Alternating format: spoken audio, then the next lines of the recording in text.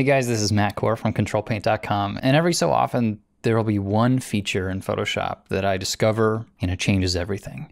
And I know that sounds hyperbolic, but today is one of those days. Now, since you're on YouTube, I just want to mention, if you like videos like this, there are hundreds more free ones available at Ctrl+Paint.com, so check them out. And the feature is deceptively simple. But let's get a little context first so you can see just how cool this is.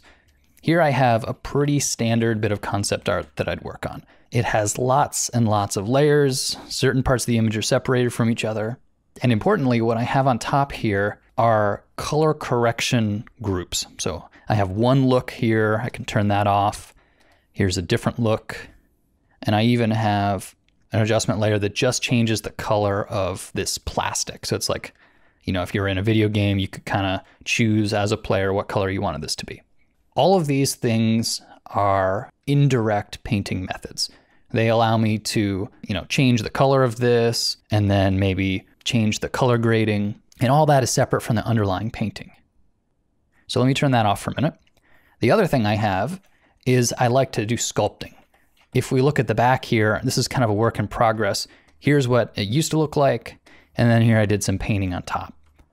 To accomplish this, what I like to do is use the Alt key and just on-screen blend. So I'm grabbing the color from right below my cursor, painting with that new color, and on and on. And this is all the sort of standard painting stuff that I've talked about in previous videos.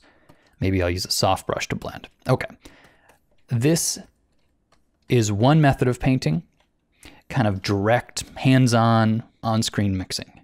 The other method of painting is indirect.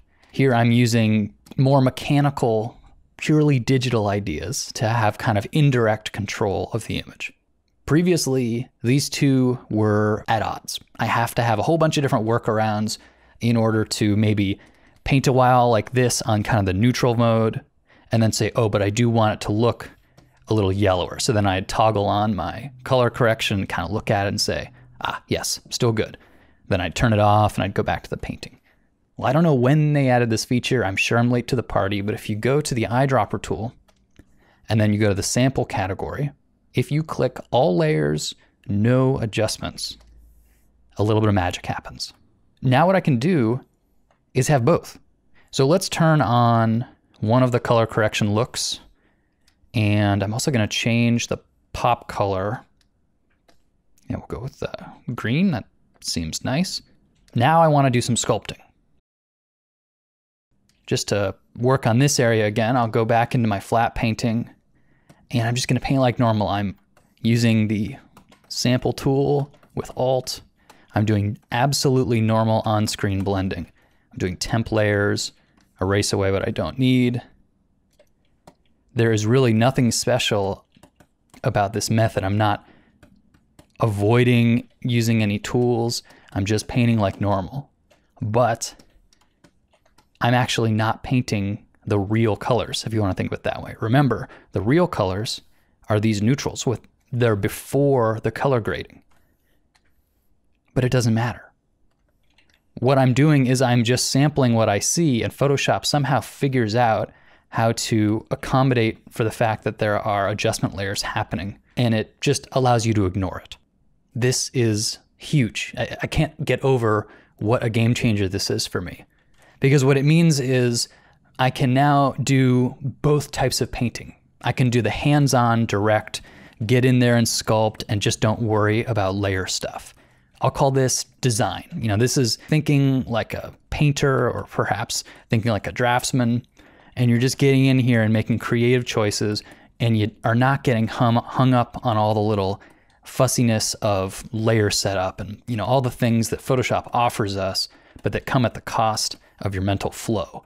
Here I can just put on the blinders and work. But then also I'm getting the benefit of a non-destructive set of color grading in this case. So I can turn off this set and go to this other set. Maybe I want this more kind of blue high key lighting. Or maybe I want to go and change the color of the grip. These are all decoupled. I can work on these indirect parts, I can work on the direct parts. None of them mess with each other. Now, I am relatively new into exploring this technique, And so I'm sure there's going to be some caveats. In fact, I've dedicated the next video 1 week from now about things I figure out, areas where this is not quite so good to be true. But at a first glance, this seems extremely powerful, where we can have both color grading and normal painting all at the same time. So hopefully this is useful to you. If you know something that I don't, please let us know in the comments. But I really look forward to road testing this technique because I'm pretty excited. So have fun using it in your paintings, and thanks for coming to the site.